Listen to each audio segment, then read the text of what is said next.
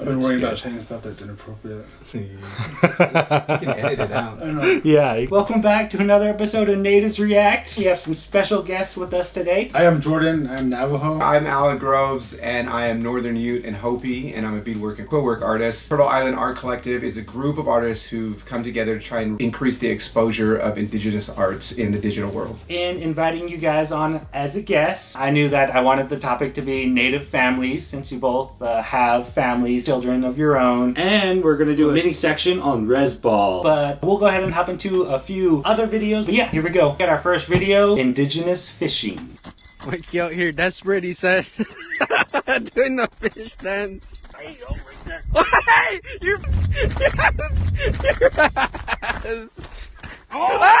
Yes. Gotta be a traditional dance though, right? Dude, if I did that, I'd bust through the ice though.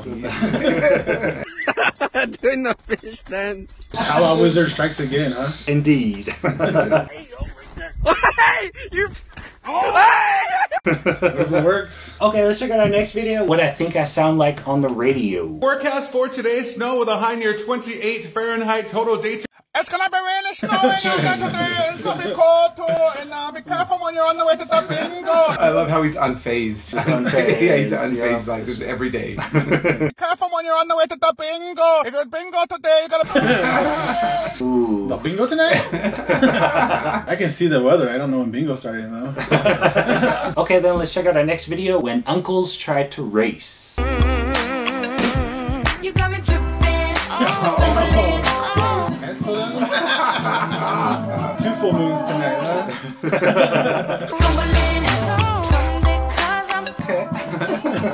He jumped up like a champ though. Look at that. Walks it off. That's right. Worse stuff has happened to him in his life. Yeah. Okay, we can go ahead and move on to the main topic of the episode, Native families. And I know that these will relate to you guys as well. Let's just hop into our first one. Happy birthday. No, don't put my head in. Come on. Hey, put your hands up.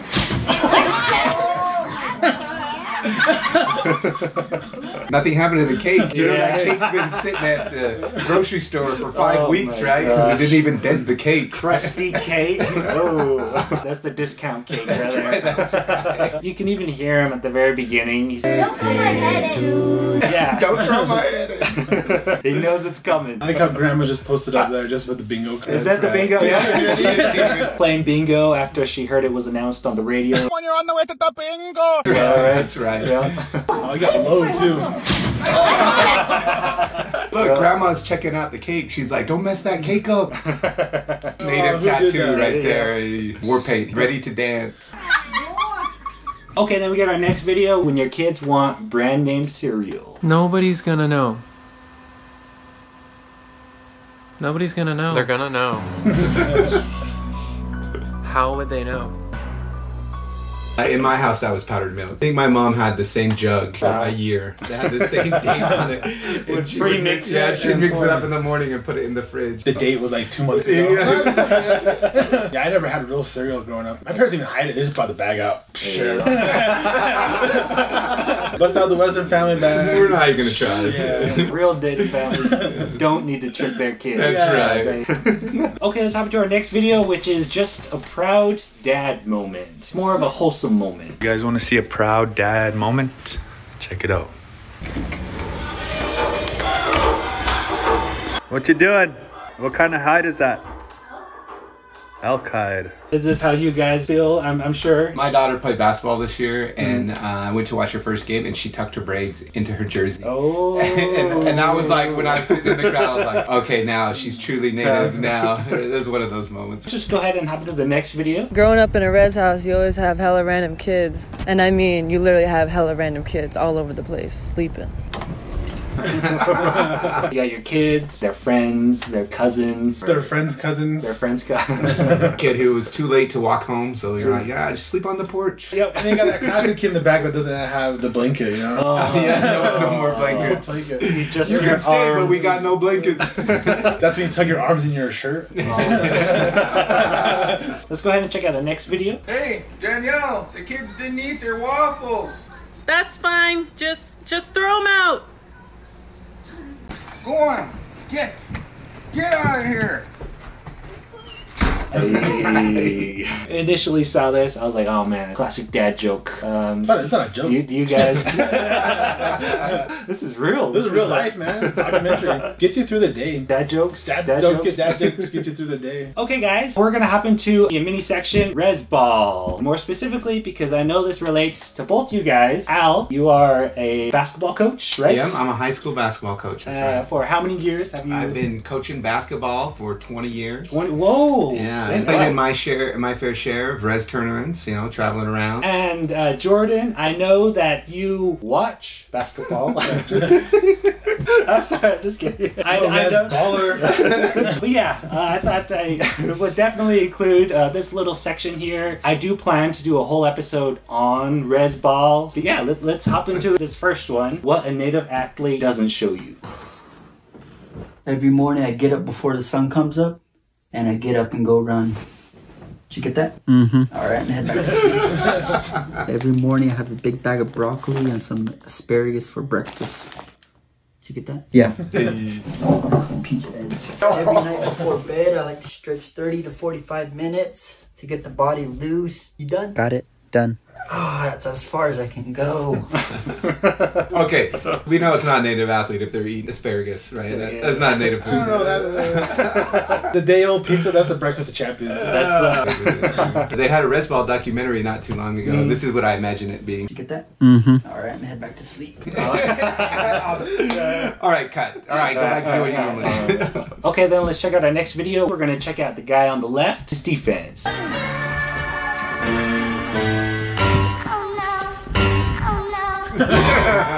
But yeah, apparently this is called Rezball with the cousins when they don't pass to you. I mean, well, as a basketball coach, how is his form? It's solid. It's solid. You know, energetic. I'd give him an A right there. Hands up.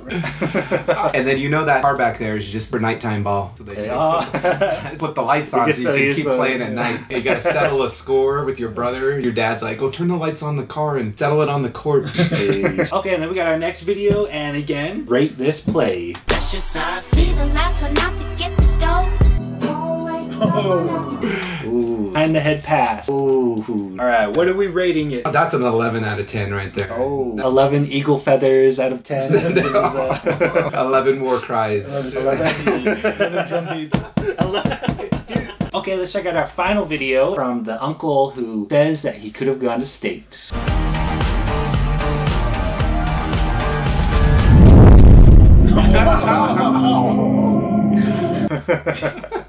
It's on the lowest setting too. It is on the lowest setting.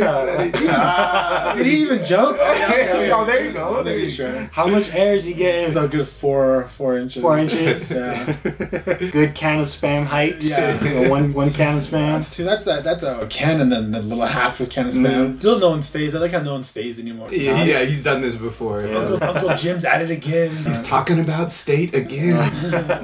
Where I went, I'll prove it to you. And then you got the little kid running at the end. Is he running to help? Worried about the rim. His whole summer shot. You can't let it fall down too many times. I told you not to do that again. And then we got the final one. I guess this would apply to that uncle. Stop telling your kids you almost won state.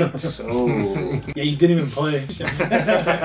As an older person now, like, who's telling stories, what are you going to tell your kids? They'll never know.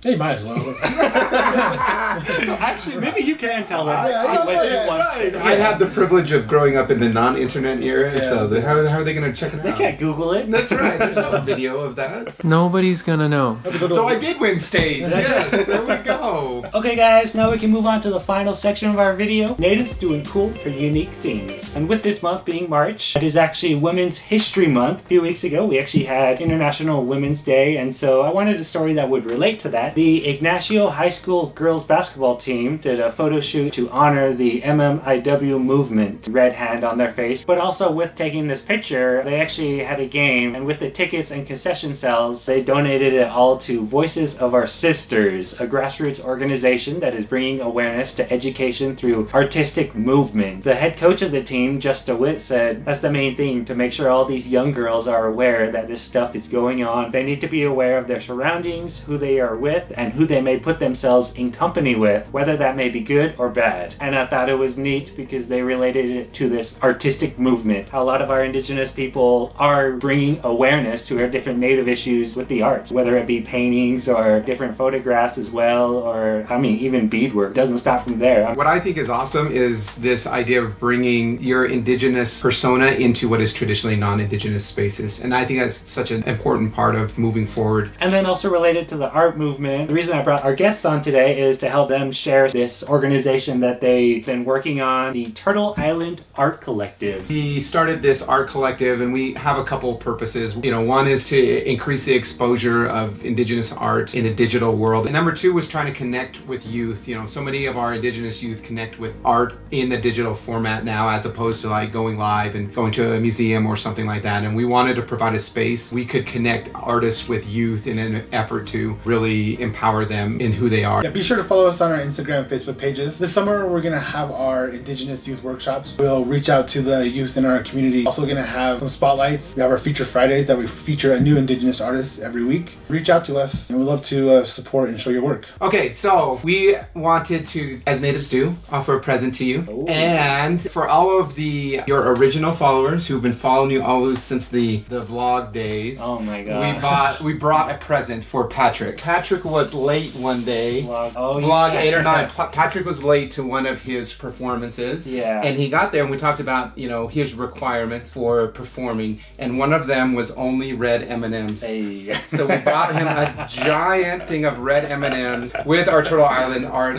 logo on the cup. I'm going to require this now before every episode. That's right. Here we go.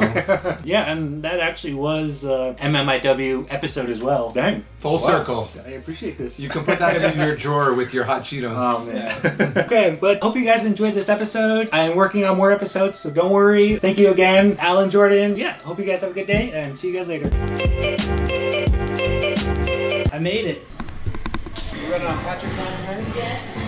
I was like, just because Pat has a vlog doesn't mean he can be a diva and show up. Show up like a diva. I'm allowed. Do they have all your stuff in the dressing room for you like you requested? Only red M&Ms in there? Some Boss water.